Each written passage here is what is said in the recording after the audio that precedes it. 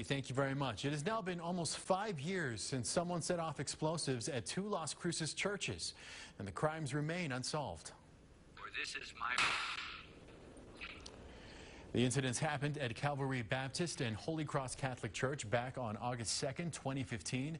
No one was hurt. Investigators say surveillance video did show a man believed to be a person of interest walking through the parking lot of Calvary Baptist wearing a dark blue t-shirt and plaid shorts, carrying a package moments before the blast.